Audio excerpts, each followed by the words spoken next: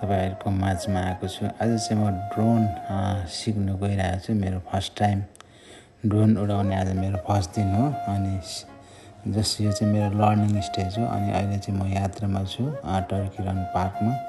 कोही नभएको समयमा यसो फर्स्ट टाइम आज ड्रोन उडाउन सिकौं भनेर टर्की रन पार्कमा आएको छु। हेरौं अब कस्तो हुन्छ भ्यू। फर्स्ट टाइम उडाउँदै छु, हेर्दिनु होला।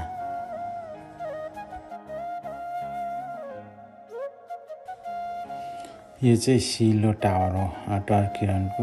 यो अग्लो छ अनि यहाँ माथि गएर मुनि भ्यूहरू हेर्न नि मिल्छ। धेरै अग्लो टावर छ, एकदम रमाइलो दृश्य पनि यहाँबाट हेर्न पाइन्छ।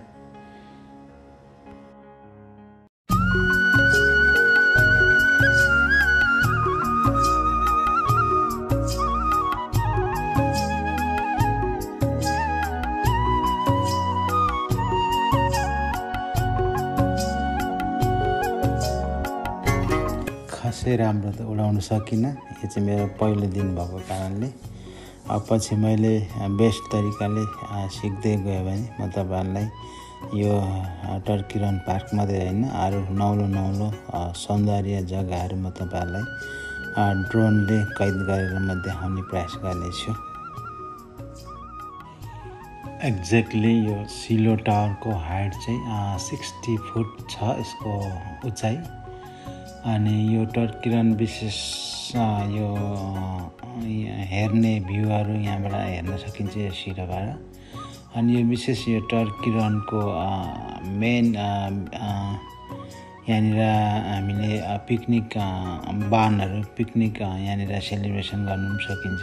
अनि कुनै प्रकारको सेलिब्रेसन, बर्थडे सेलिब्रेसन, कुनै पनि पार्टीहरू यहाँ आएर गर्न सकिन्छ किनभने यहाँनिर धेरै सुविधा छ। सबै कुराको सुविधा छ। यहाँ बस्ने, खाने यहाँनिर ठाउँहरू लामो यहाँनिर देखिराख्नु भएको छ। यहाँ लामो यहाँ टिनको त्यहाँ चाहिँ हामी बसेर पिकनिकहरू अनि बर्थडे सेलिब्रेसनहरू पनि हामी गर्न सक्छौँ। अनि यहाँनिर यहाँ सिलो टावर माथिबाट हामीले उच्चबाट भ्यूहरू हेर्न पनि मिल्छ। अनि यहाँनिर विशेष गरी ड्रोनहरू आएर यो बिगिनर्सहरूले ड्रोनहरू सिक्ने पनि यहाँनिर गर्छन्। जस्तो मैले यहाँनिर अहिले सिकिरहेको छु ड्रोन उडाउनको निम्ति।